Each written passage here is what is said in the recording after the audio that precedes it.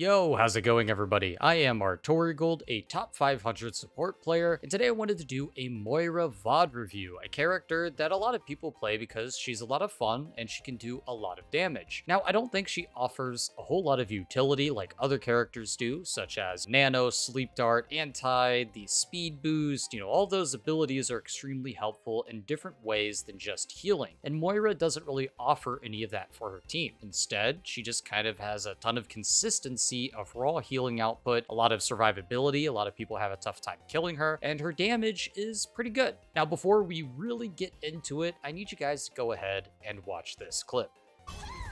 Heals, heals, heals, heals, heals, heals, heals, heals, heals, heals, hey. Healing, healing, heals.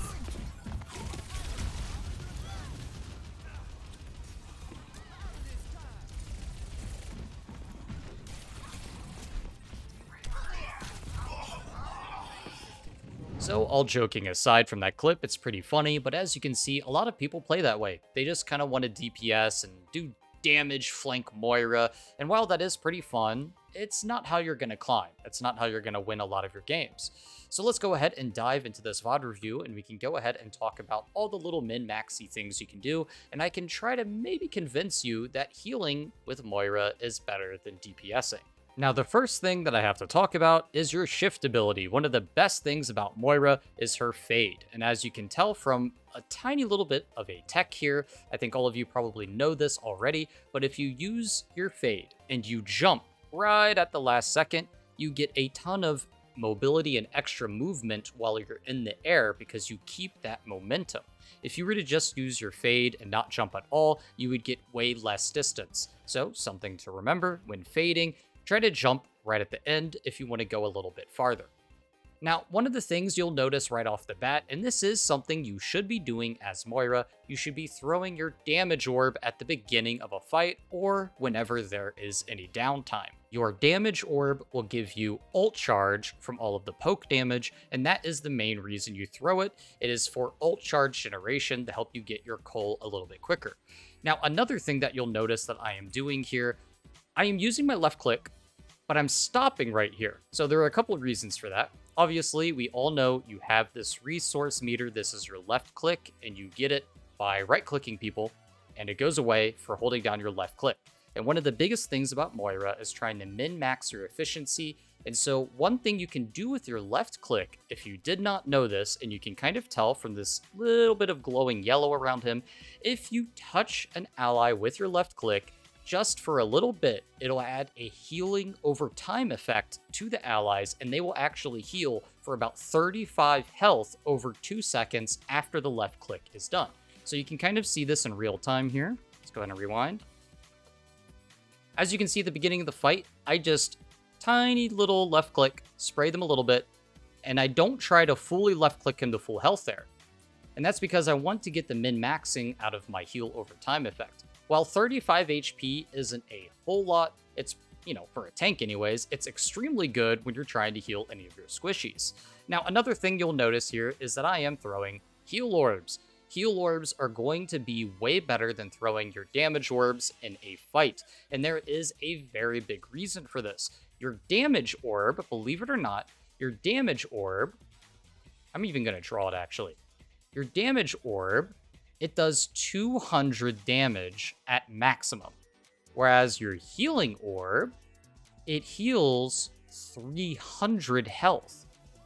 So as you can tell, your healing orb has way more value than a damage orb in the fight because you have 100 more potential healing rather than 200 potential damage. So that's way more valuable for your team to get that 300 healing.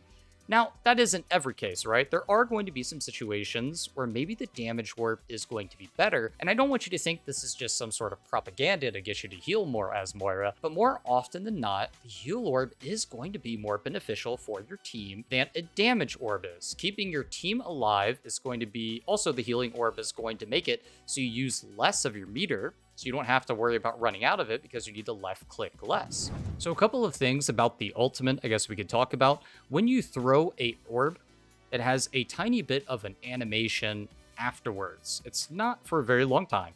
However, if you throw an orb and then use your ultimate, it's actually going to be able to cancel that animation with your orb, which is kind of nice, especially if you're trying to combo a heal orb in order to give yourself or your allies a little bit of extra healing, or the opposite, the damage aspect. You can use a damage orb and then use your ult in order to try to get a little bit more burst damage. Your ult is extremely effective at killing squishies in the backline. It can go through any shields, which is something your left click normally doesn't do, by the way.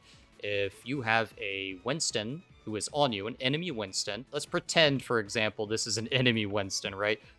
This is the Winston. He's angry. These are the eyebrows, right? He's trying to kill you. He's inside the bubble.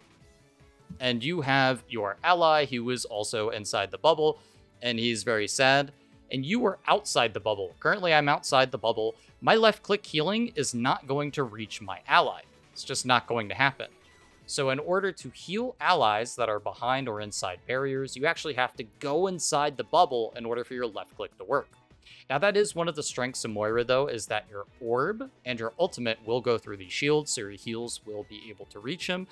This is also kind of a interesting dynamic that you have against D.Va. For example, D.Va can eat all of your orbs, which makes it very difficult for you to get the poke damage, which means you'll have a lot less ult charge, same with your healing orbs. However, she cannot block your left-click healing, which is a big plus because she can't eat Ana heals and stuff like that. So your right click doesn't really do anything to tanks, and especially not because tanks all have armor, or at least most of them do. And if you didn't know, that little yellow thing, the armor, is actually damage reduction. So your right click does pretty much nothing to tanks, at least when they are at full health. And also, that's another reason why if you are a support player, it's very important to make sure that they have their armor at all times, because it makes it much easier to heal them. Probably noticed, right? Like you've seen a tank who's like half HP, and you're just constantly left-clicking them as Moira, and it's like, why won't he live? Well, that's probably because his armor is gone, and that's why it's so hard, because he's losing that damage reduction that he used to have. So another interesting thing about your ultimate, I don't really get a whole lot of usage out of it in this instance, but something to kind of pay attention to is when you ult, your resource goes up way quicker. So in theory, if you wanted to, you can use all of your resource, fully pump all your left click into somebody like your tank or whatever, and then use your ultimate and you get all of your resource back. That's kind of a nice little thing that you can kind of remember if you are like, oh my god, I can't heal my allies. Well, you get coal so quickly, you might as well just use your ultimate that way, right? There's no reason not to. Another thing about your ultimate that's kind of dangerous, a little bit more risky, is that you can't use your fade ability, you can't cancel it. While you do move quicker, some of the good enemies will know how to play around that, and you actually become much more vulnerable during your ultimate than if you were to not use it because you have your fade ability. Perfect examples of this are because Genjis with Dragon Blade can just see you use Cole, not be scared of it because they're nanoed or whatever, and they can dash slash and kill you even though you have increased self-healing with your Cole. It just won't matter. Another good example of that can maybe be a very well-placed D.Va Bomb or a Rhine Shatter, things like that. There are a bunch of things you really want to keep in mind before you use the ultimate, because good players will know how to cancel it. So yeah, in summary for Moira, when should you pick her? Well, she's extremely good on push and King of the Hill maps. That's when I really like to play her if Lucio isn't taken, because she has a lot of survivability and there's not a lot of peeling going on in the game. So you're self-sustaining with your right-click heal, your fade ability, and all of the damage potential with getting those committed kills to maybe someone that's a little bit trickier for your allies to get. She's a great pick. I love to pick her, especially if I'm getting dove on by a lot of dive heroes, because you can just fade away from them. But yeah, I think the big takeaways is min-max your resource of your left click. Make sure to try and use your heal orbs more than your damage orbs. Try to use that heal over time effect with your left click to try to get in a little bit of extra healing on everybody. Make sure that your left click isn't getting blocked by any barriers by the enemy team. Try to animation cancel before your ult and combine it with your orb. And make sure to jump with your fade ability so you can get a little bit of extra distance. Anyways, guys, if you like this video, make sure to let me know what you think about it in the comments. If you have any questions, I will try to answer them. And let me know who you want to see next. Anyways, thanks for watching, and I'll see you next time.